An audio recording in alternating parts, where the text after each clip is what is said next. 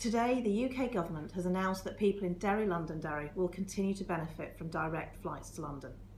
I am delighted to have secured this funding and maintained such an important airlink. This announcement is hugely welcome and vital for the continued economic growth of Northern Ireland.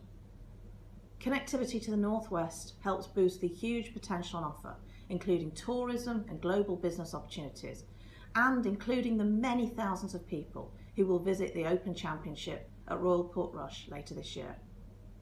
Only last week I visited Derry, Londonderry to meet local businesses and civil society groups, and once again saw firsthand why it is such a fantastic place to visit, invest, do business or study.